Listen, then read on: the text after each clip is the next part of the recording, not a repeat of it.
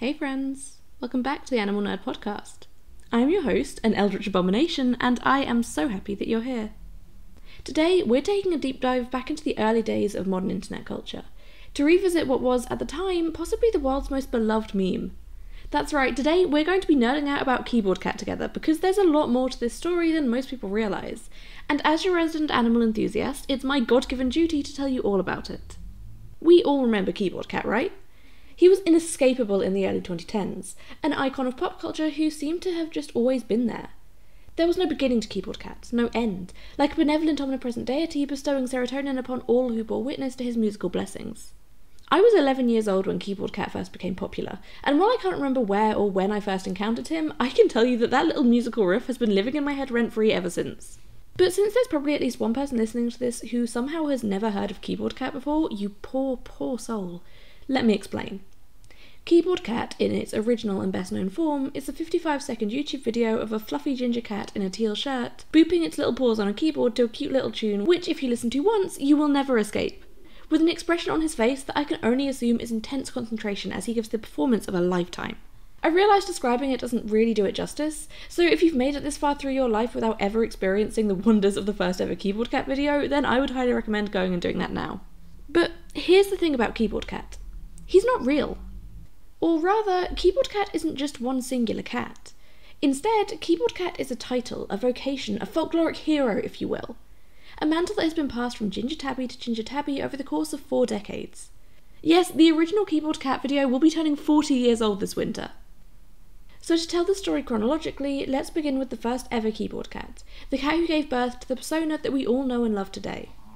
Her name was Fatso. And yes, although referred to almost exclusively as male in most media coverage, the original KeyboardCat was indeed a female.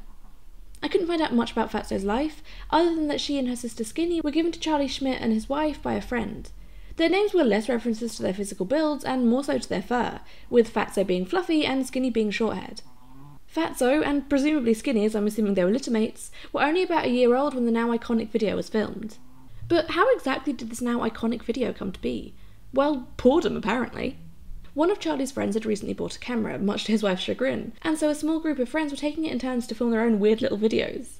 Charlie looked at his keyboard, his cat Fatso sleeping nearby, and a random teal baby shirt that was lying around despite the fact that he didn't have a baby, and thought, yeah, why not?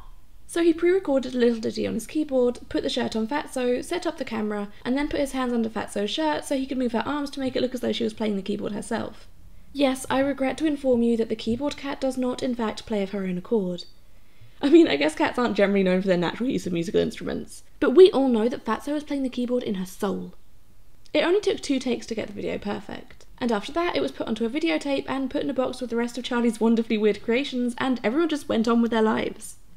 Fatso passed away in 1987, 3 years after the video was filmed, and over 20 years before she became a meme. Fast forward to 1998. Obviously the most important thing about this year was that it's the year that I was born. But it's also the year that Charlie decided to show his 2-year-old daughter some of the weird old videos he'd filmed. Only it turned out that over the years many of the tapes had degraded to the point that the footage on them was at risk of being lost forever. So Charlie sets about the tedious task of digitalising each and every one of them, and when he's finally done, he shows them to his daughter and she loves them. In 2007, Charlie heard about this cool new website called YouTube, where you could upload videos and have them seen by people all across the world. So he figures that maybe there might be some more people out there who would enjoy his work. So he started a channel and uploaded some of his old projects. And one of these videos was, of course, KeyboardCat, who went live on the 7th of June, although at this time the video was actually entitled Cool Cat. And to be fair, it is a very cool cat. Charlie certainly wasn't expecting any of his videos to go viral, and yet it wasn't long before Cool Cat started bringing in more views than he could ever have hoped for. We're talking 30 whole views a day.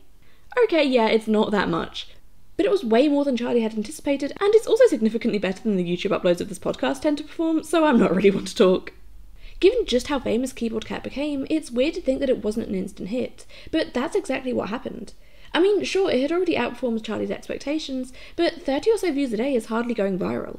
It took 2 years for KeyboardCat to start bringing in the big numbers, and in fact, that's also when KeyboardCat became, well, KeyboardCat.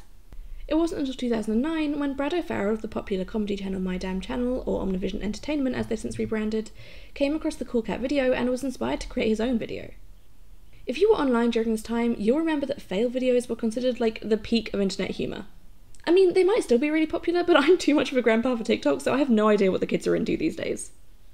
Regardless, Brad looked at fail videos, looked at Cool Cat, and thought, you know what would make these two completely unrelated things better? If they were related.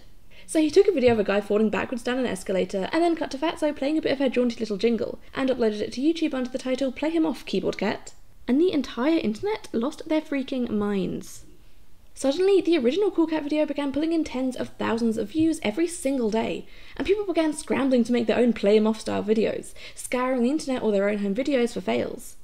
A meme had been born, and for Charlie Schmidt, his life would never be the same again. Currently, the original Cool Cat video, now renamed to Charlie Schmidt's Keyboard Cat the Original, is sitting at over 76 million views. Not bad for something that was intended to just be a bit of fun. Weirdly though, this wasn't the first time Charlie had gone viral. In the early 2000s, he became known for his nasal contortionism, which is something that landed him on a couple of TV shows as well as some live performances and commercials. What is nasal contortionism, you may ask? I'm afraid I can't really help you with that one. I cannot begin to find words to describe what is going on in those videos. You'll have to go and watch them for yourself. There are clips put up on the Keyboard Cat channel. It is truly an experience. Although Charlie did receive some recognition for his nasal contortionism, even including a bit of international coverage, it was absolutely nothing compared to the instant fame that Keyboard Cat was catapulted to. I'm pretty sure the only people who know about it now are the people like me who found out about it through researching Keyboard Cat. And returning to the topic of Keyboard Cat, what do you do when you accidentally create a viral meme like that? Where do you go from there? Well, that's exactly what Charlie was asking himself. After all, Charlie wasn't some professional content creator. He was just a quirky, creative guy who thought people might enjoy his stuff. He hadn't bargained for any of this, but now he had a video racking up millions of views and a torrent of emails proposing business opportunities. Only as he had no real experience in this world, he had no idea how to navigate it all, and how to work out which deals were worth taking. It's very easy for someone in that situation to be taken advantage of by unethical companies. Fortunately for Charlie, though, he had someone he could reach out to for help. Ben Lashes was the son of a family friend, and having once been a musician, was now working in marketing in the music industry. He seemed to have exactly the right skill set to make the most of Keyboard Cat's popularity, and he was already an admirer of Charlie's creative projects. In fact, when Ben was a kid, he'd actually asked for Charlie's autograph.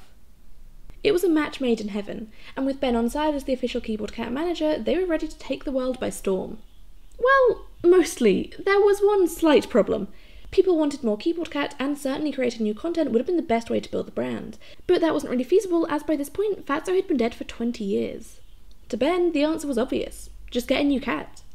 Except that's kind of easier said than done when you consider what Keyboard Cat was required to do. I mean, the majority of cats aren't going to tolerate wearing clothes and having their front legs plonked on a keyboard.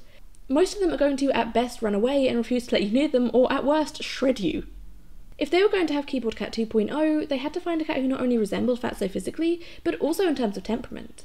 And so Charlie made a list of every single animal shelter in the area and drove around to each one of them every single day to see if they had any cats suitable to tread in Fatso's paw prints. And within only a week or so, he struck gold when he found Bento. Just like Fatso, Bento was a chonky ginger tabby, about a year or so old by my calculations. There were some physical differences, namely that Bento was much shorter haired than Fatso and had a white chin and cute white paws, but apparently a lot of people didn't look too closely because for a long time, quite a lot of people believed that Bento was the original Keyboard Cat. And while he may not have been the originator, Bento would certainly make the role his own. Bento's arrival was announced, of course, with a YouTube video. On the 12th of March 2010, Charlie uploaded Keyboard Cat Reincarnated. It featured him, of course, wearing a teal shirt and playing a keyboard, and had been deliberately filmed on an older camera to help mimic the style of the original. That's not to say Bento's debut was all derivative, though. The tune he was playing was new, and as well as his trusty keyboard, this new Meowstro, I'm sorry, I couldn't resist, was also tapping a beat on a miniature drum, as well as doing a little dance with his back legs. What a performer. Naturally, Bento's video did really well, and now stands over 14 million views, the second most popular video on the official Keyboard Cat channel, surpassed only by the original. And now they had a Keyboard Cat who was actually alive, there was nothing standing in the way of the Keyboard Cat brand and world domination. And by world domination, I of course mean lucrative business opportunities. Perhaps one of the best known of these was also one of their first, an advert filmed for a company called Wonderful Pistachios, who sell, and you'll never believe this, pistachios. Wonderful Pistachios initially reached out less than a week after Charlie Schmidt adopted Bento. In their initial offer, they wanted Charlie and Bento to work for free, basically using the typical "we'll pay you in exposure" BS that people still try to fob off creatives with to this day. Luckily though, they now had their manager Ben, who negotiated a proper payment. The ad featured Bento playing a keyboard in his typical fashion, although he was now wearing a green top instead of a blue one because I guess it's a more pistachio-y colour. There were a couple of CGI rendered pistachio notes on the keyboard keys, and when Bento tapped them as he played, they split open. The ad was so successful that it's now the third most viewed video ever on the official KeyboardCat YouTube channel, and the company continued to air it year after year, and of course every time they wanted to relicense the use of KeyboardCat's image, they had to pay again, and all in all, for the ad and some extra promotional stuff they went on to do, including a cross-country tour in 2011, the KeyboardCat team made I think somewhere in the region of $150,000 if my calculations are correct. And let this be a lesson to all creatives out there as to why you should never give in to companies or individuals who want to exploit your talents and make you work for free. Over the following years, Bento would feature in several other ad campaigns for a range of different products, as well as being featured on all kinds of websites, TV shows and print media. One of the companies KeyboardCat featured in was for the Shelter Pet Project, which was a public service campaign initially launched in 2009 to try and encourage people to adopt animals from shelters rather than buying them from breeders or pet shops, and to counter some of the negative stereotypes around shelter animals as being somehow inferior to purchased pets. Because of course Bento himself was also adopted from an animal shelter, specifically Spokane County Regional Animal Protection Services.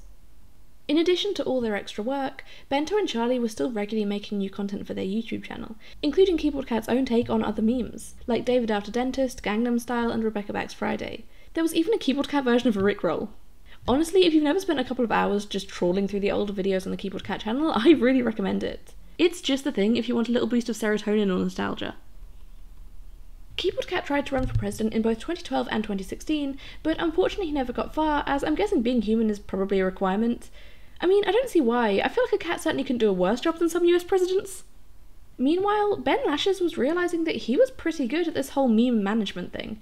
He actually quit his job to pursue working with KeyboardCat, but seeing the potential in his business model, he began to reach out to other people who'd found themselves becoming memes, and pretty soon he had the likes of Scumbag Steve, Success Kid and Ridiculously Photogenic Guy on his books. Or Blake Boston, Sammy Griner and Zeddy Little as they are actually called. But it wasn't just humans Ben represented. Of course there was his original client, our beloved KeyboardCat, but in 2012 he also signed perhaps his highest profile client of all, Tarda Sauce, also known of course as the legendary Grumpy Cat. He was the one responsible for getting Grumpy Cat her own film. Yeah, did you know Grumpy Cat starred in a feature-length film? It's called Grumpy Cat's Worst Christmas Ever. I watched a couple of minutes of it once when I stumbled across it while flipping through channels, and not gonna lie, I wasn't surprised to find out that it has a 27% rating on Rotten Tomatoes. But enough about that. This isn't the Grumpy Cat episode, although that is absolutely on my list. I just thought it was interesting how KeyboardCat led to Ben Lashes becoming the world's first meme manager. Like, nothing about that sounds like a real job, it's awesome. There was, of course, plenty of officially licensed KeyboardCat merch, including an animatronic soft toy that played the iconic KeyboardCat tune. They're no longer available, but oh, what I would not have given for one of them. You might think that Bento wouldn't enjoy his busy career as basically a feline influencer, but by all accounts he really did. I mean, if he didn't, I doubt he would have tolerated being made to play the keyboard so many times. And what's clear is that he utterly adored Charlie, following him around everywhere and always wanting to be with him, which makes it all the more tragic that Bento's life was cut short. On the 8th of March 2018, Bento died of liver cancer. Charlie said that it felt like he'd lost a piece of himself, and that he missed him the most at night, when Bento would always have come into the bed for a cuddle. And it wasn't just Bento's human family who were mourning his loss. His death was announced via a surprisingly moving YouTube video entitled KeyboardCat Bento A Tribute. And as soon as the internet learned that their beloved KeyboardCat was no more, people started taking to social media to express their grief. Even Grumpy Cat herself tweeted in honour of him. A lot of people were genuinely heartbroken. It seems that a lot of people didn't realise that Bento wasn't the original KeyboardCat. So then it was like double grief, when you learnt that not only is the KeyboardCat you knew and loved gone, but the original passed away decades ago too. As well as mourning the loss of Bento, a lot of people also began to speculate whether or not there'd be a third KeyboardCat to continue the legacy, the same way Bento had done for Fatso.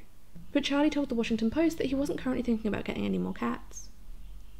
Except psych! In March 2019, Charlie uploaded a new video, KeyboardCat 3.0 Meet Skinny. Skinny? Who's Skinny? What happened to not getting another cat? Well, here's the tea, my dudes.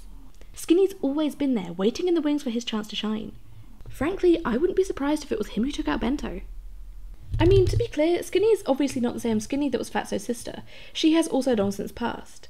This is a new Skinny, named after the original. And Charlie adopted Skinny way back in 2010, not long after he adopted Bento. Remember that wonderful pistachios ad Bento did? Well, apparently they wanted Charlie to bring along 2 cats, even though they ultimately only used Bento. But Charlie didn't have 2 KeyboardCats, so once again he adopted a ginger tabby, one with such a striking resemblance to Bento that I'm honestly not sure I could tell them apart. Skinny has the same white chin and paws and is obviously wearing the famous teal blue KeyboardCat shirt, although probably not the original Fatso one, as that's now framed like the piece of art history that it is, and is displayed proudly in Charlie's house. Watching some of Bento's videos, you can occasionally catch a glimpse of another cat's striped ginger tail in the background, which is Skinny. He was always there! And now Bento was gone, it was Skinny's turn to officially take on the title of Keyboard Cat. One of Skinny's first official engagements was in 2019, when he and Charlie were at Spokane Street Music Week, which is an event that raises money for a charity called Second Harvest, which works to fight hunger through various means. You could come along, get a selfie with Keyboard Cat and his human, and get an exclusive I Met Keyboard Cat badge in exchange for donating to the charity. And that just about brings us up to the present day. Skinny is still living his best life as Keyboard Cat, and their YouTube channel is still regularly uploading new content, though it's not really bringing in the numbers that it used to, as is the life cycle with internet memes. Keyboard Cat also recently joined Cameo, so if you want a personalised Keyboard Cat video, that's a thing you can go for. He also has one of those vinyl U2s figurines that you can buy, as well as like 2 Keyboard Cat books, and the usual merch offerings of posters, canvas prints, soft furnishings, mugs, stickers, clothes, all that good stuff. That's also where you can buy some of Charlie's artwork, both Keyboard Cat related and not, and I have to say, he's a really talented guy. As is tradition, Keyboard Cat is also running for president in the upcoming US election, so I look forward to his inevitable victory. Thank you so much for listening to this week's episode of the Animal Nerd Podcast. If you enjoyed it, please feel free to support the show in any way you can. It all makes a massive difference.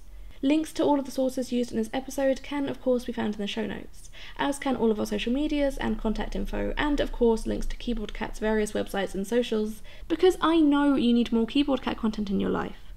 New episodes of the show come out every single Tuesday, plus bonus minisodes at random intervals in between, so subscribe to make sure that you don't miss out on any of those. And because I don't think I've mentioned it for a hot second, this podcast isn't currently monetized, not even on YouTube, because although we have enough subscribers, we're lacking the watch time. But once it is, then 100% of any money it makes will go to the Little Rescue Zoo, which is an animal sanctuary specialising in exotic pets.